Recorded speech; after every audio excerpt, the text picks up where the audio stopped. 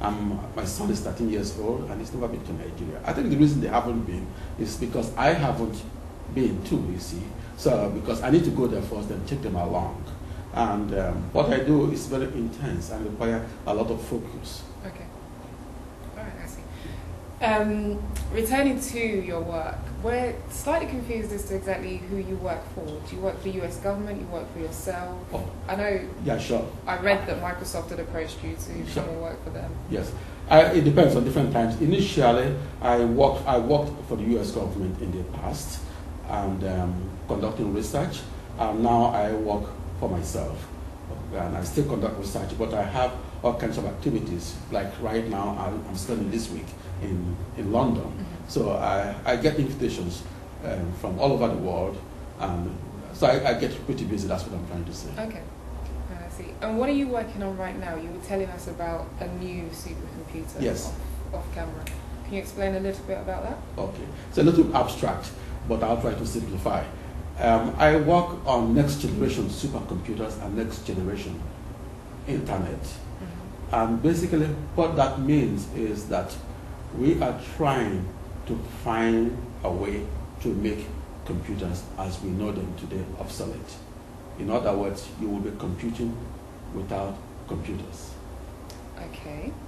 Okay. So what does that mean? I won't have my laptop, I won't have my PC? Yes, well, what that means is that today, think of electricity. You can get electricity without a generator. Mm-hmm. And the same way you can get computing power without a computer.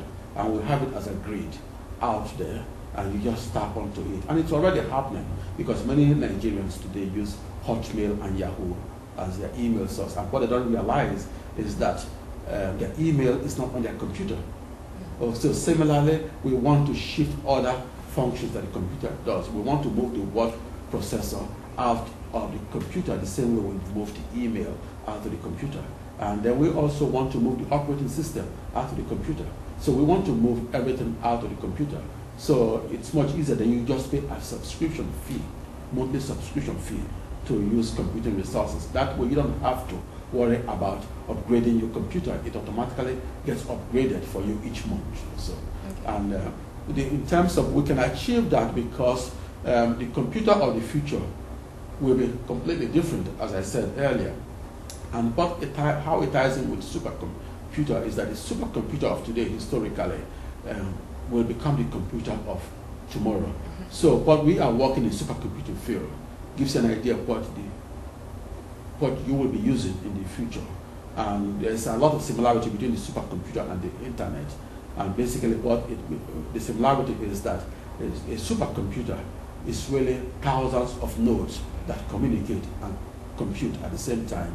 And the internet is millions of nodes that communicate and compute at the same time. So conceptually, the supercomputer and the internet germinated from the same conceptual seed, and eventually they will converge into one and the same technology. How far away is that? Are we talking 5 years, 10 years? It's difficult. We're talking of I like to say it's going to be gradual. It's not going to be overnight. Yeah. Okay. So you've seen element of that, as I said earlier, with Hotmail and Yahoo and other forms of email being outside the system. Mm-hmm. So it's going to be evolutionary. But I think if you come back 20 or 30 years, you'll be surprised that your computer has almost disappeared from your home and office. Okay. It's very interesting. It's definitely something to watch. My final question is about Nigeria again. Do you see a day when someone like you can stay in Nigeria and achieve what you have achieved? When we won't need to come and study in the UK or in the US, for instance? Do you see that at all, or are we? Yeah, that's a tough question. People will always move to greener pastures, unfortunately. But on the other hand, there are things we can do because many of the things we know with technology, what the internet has done is that it allowed us to break down the barriers of space and time. So many things that we now do in the US doesn't have to be done in the US. They can be done in Africa and Asia. And in fact, many jobs in the future will be leaving the United States and going to Africa and Asia. We have examples like call centers, which are now shifted to third world countries, where we have cheaper labor. So if the jobs will be moving to Asia and to Africa, yes, technological research and education, even the high-tech education we receive here, can be remotely delivered to Africa.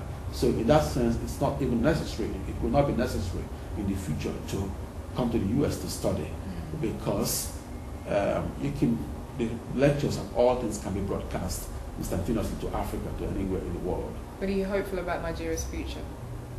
I think we will continue to make progress like all nations, and so the future is bright, definitely. Okay. Thank you very much. Sure, welcome.